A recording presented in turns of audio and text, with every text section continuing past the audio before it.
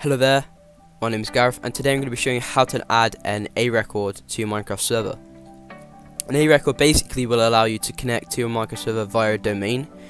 In my case it would be a subdomain, however in your case you may have purchased a domain from Nitrous Networks. What you want to do is go ahead and type in word in here, for example play, and then it will come up with the domain. What I'm going to do for this example though is just type in MC.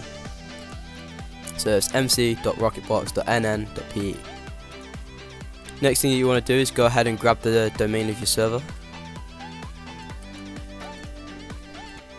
paste it in here,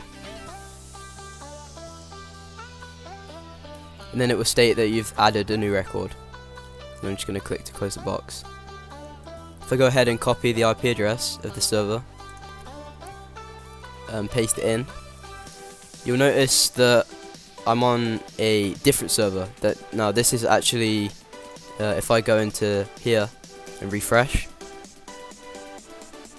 you'll see that I'm not actually on the server, and this is because I have a non-dynamic port. My port is 25582, which is not the default port, which is 25565. So if you have a default port, then you can just connect via the IP address. However, this is not my server. So if I go ahead and click on disconnect, go to multiplayer, edit, and then add the port at the end, 25582, which is my port. If I click on done, refresh, join,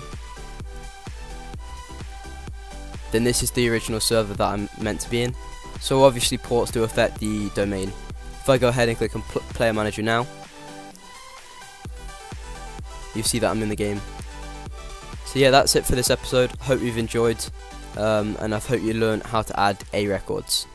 Thanks for watching.